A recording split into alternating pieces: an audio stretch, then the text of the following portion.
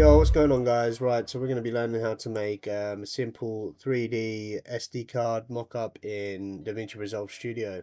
So what you want to do is come to your effects, come to your fusion composition, and for the sake of this we're going to be using a 1920 by 1080 resolution, but if your computer can handle it, go ahead and make this 4K. So once you've done this, let's jump straight into the Fusion project.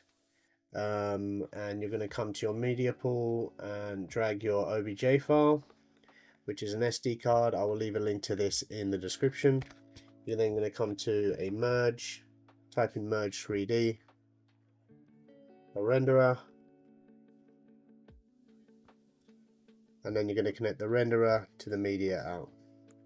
Then you can sort of see this, and we'll adjust that in a minute. Click on the merge 3D, add a spotlight, and add an ambient light. Come to your renderer 3D, enable lighting and shadows. Now come back to your FBX Mesh 3D and let's scale this down.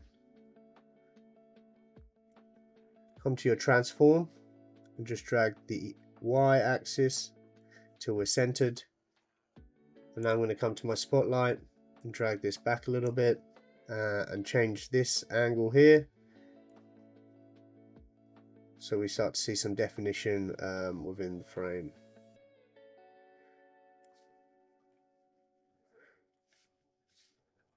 I'm going to change this to a different color for the sake of this. The ambient light, let's make black, so we start to get those shadows within the SD card. I'm just going to put the spotlights directly under. Now you want to come to your FBX Mesh 3D, click Control and Space and type in Replace Material. Now the good thing about this is within the effects on Davinci Resolve, within templates, you can come to Fusion, come down to shaders, and they've got a load of different shaders already built in. I will be coming out with a shader pack soon, something with more detail and some cooler different effects, but for the sake of this, let's use this chrome one here. You're going to drag that and drag that onto replace material. Once you've done this, you want to ungroup, and you can start to see how this is built. What I'm going to do is add a merge between the transform and the rectangle, and I'm going to come up to tools and type in plasma. I'm going to drag the plasma onto this so we get this cool metallic looking effect here.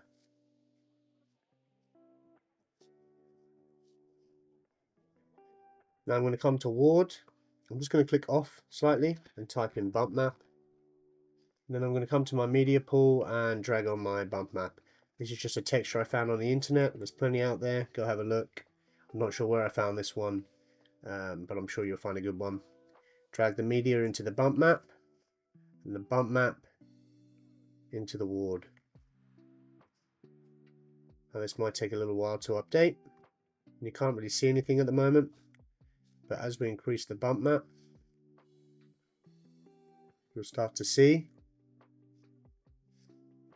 the details come to life on our SD card. Now we've got this big white sort of gap here. I'm just going to come into the plasma. I'll come into the fast noise. I'm just going to change this white within the middle and add some more definition by changing the color here. I'm going to come down to our spotlight, drag this on and just drag this back further. It's a lot of experimental and experimentation going on here, so play around and see what looks good. But let me show you what we've got already just by rotating this, and this looks incredible. If you want to change the shine and the reflection, you come to reflect base and you can adjust this. But for the sake of this, let's just leave this as it is. What I'm going to do is after this dissolve, type in CC and come to color corrector. This is where you can change your colors. Remember, you've got a light on here as well, so you can change the intensity. Up the saturation.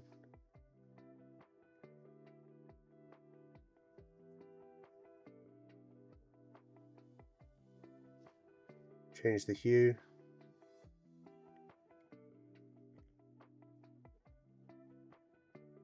This looks pretty cool. Sort of a pinky pink color. If you want to change the overall color after, you add another color corrector here and we can change it like this. Up the saturation.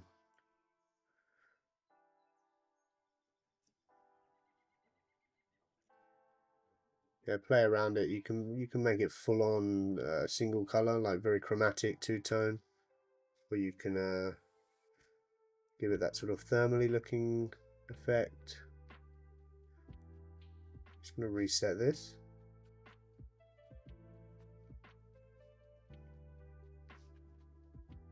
Just going to come back to the fast noise and try and locate that green.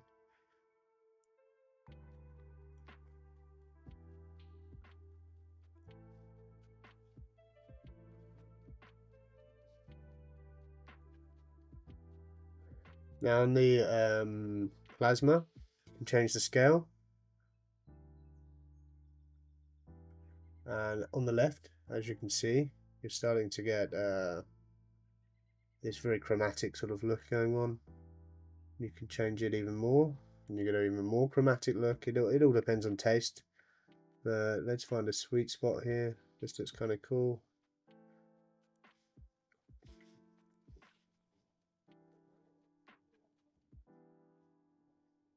Let's keep it like that for now. Now we're going to come to our FBX Mesh 3D, type in transform, and we're going to animate backwards. So you're going to come up to about 90 frames, select all your keyframes on the transform 3D node, come to the beginning and bring the Z forward. And what I like to do is just drag the Y a little bit right and the X a little bit left, so you get something like this, and this is how it should appear. Now as you can tell, it's sort of losing the light, so we want to bring the light back even further. So you come into your left and drag the blue notch here and just drag it further back. So we'll keep on doing that until drag the ambient light as well. Maybe on the spotlight we can adjust the cone angle.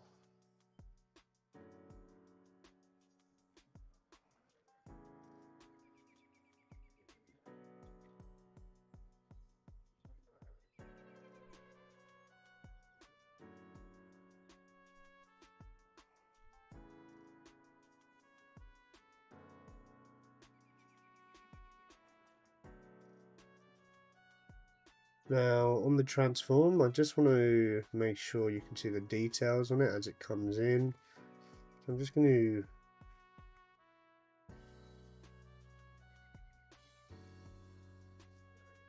to rotate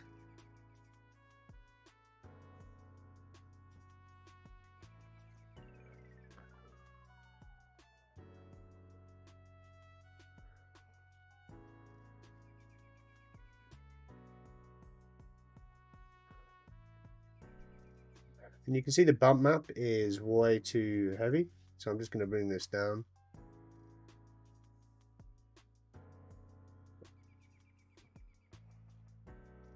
Want something like this. You can also add another spotlight. Drag this in. And we can sort of have it facing downwards. If we come to our transform and rotate it a little bit like so, and face it like this, change the cone angle,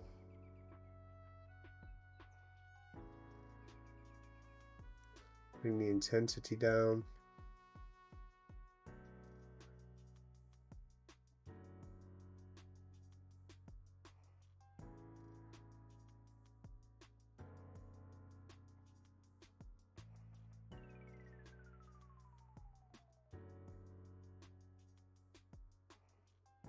Now if you're getting these weird textures, it is our plasma, as you can tell.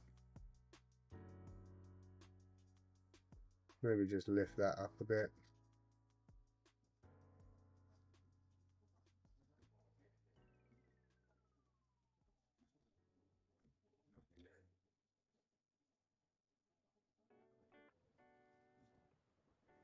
Now you can finesse all these details later, but the coloring and all of these are all just within the shaders, so mess around with these and you can adjust everything to your liking.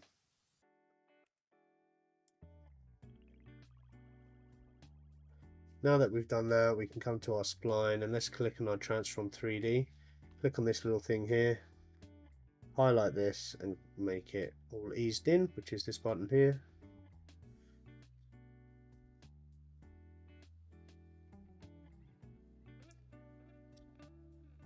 Now let's go have a look at this.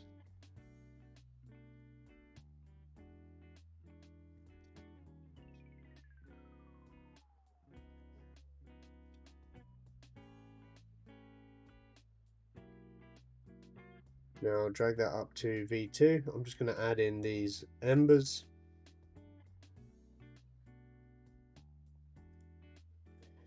We're going to add all the finessing and the final details. So come to adjustment, add a clip in, adjustment clip, and you want to type in tilt shift blur.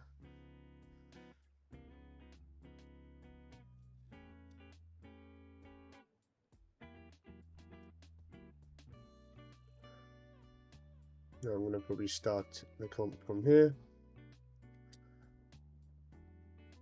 just so we don't get that cutting off at the beginning. Now on the fusion comp, you want to type in glow and add your glow. Type in alpha limit effects. Bring the shine threshold down.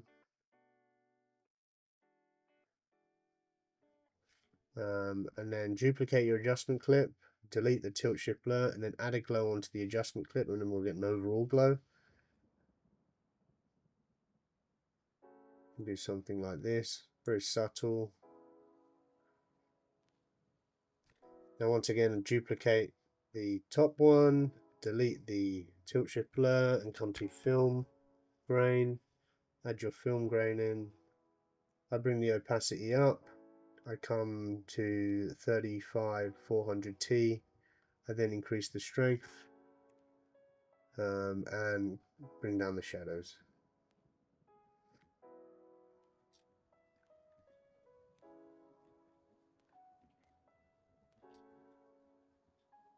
It's still quite strong, so I'm just going to bring the opacity down.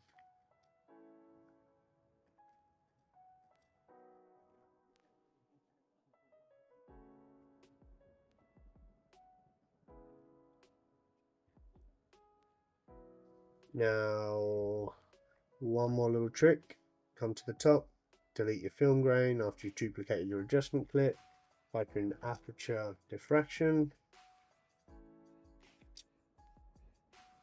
I'm just going to actually add the film grain to the layer above and bring this one down.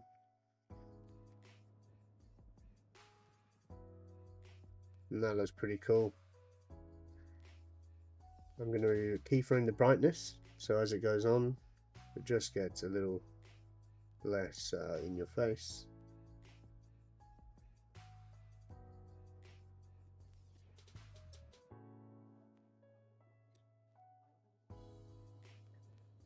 And then you can add one more adjustment clip on if you want to adjust all the colors.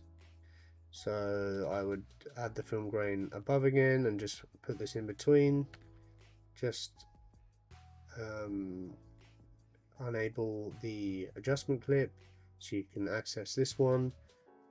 Make sure your node is on the node tree, and then we can sort of fiddle about with all the colors. If I up the saturation and the hues, start to get some really interesting looks.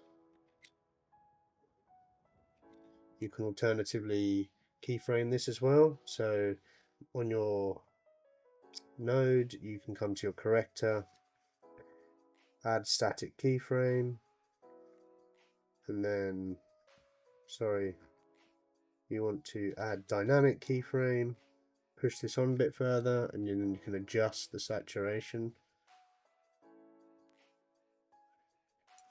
And like so, it will change color. You come back and add your grain back on. I'm just going to adjust that slightly. Just going to bring the strength down a bit. And that's pretty much it. And that looks pretty damn cool. What you can also do is go into the Fusion composition. You can literally just swap any OBJ file in and out and it will automatically change. You may have to come to your controls and bring the scale down really small, because a lot of these OBJ files are quite big, so you just scale it down. Like you can see, this is 0.006, and you'll see it directly there. You can also delete that and add a text 3D. We drag the text in. Let's do a B, for example. Just come to sort of a metal font, a Gothic font, and come to your extrusion depth.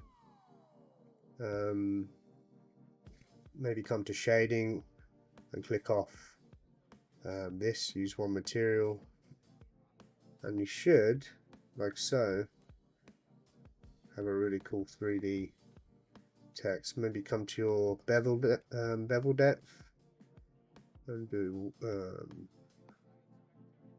that's a bit extreme.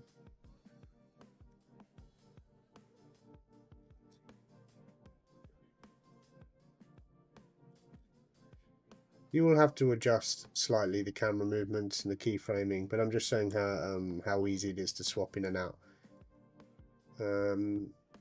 Let's go back. Just going to go back to the OBJ file. Hopefully it's there. And there it is. And that's pretty much it, guys. So really simple and quick and easy way to get a cool looking SD card or cool looking object within Davinci Resolve Studio. I will be coming out with a Chrome tool quite soon, and potentially I will release this for free as well, this project. So stay tuned, like, comment, subscribe, all that sort of stuff, and I'll catch you in the next one.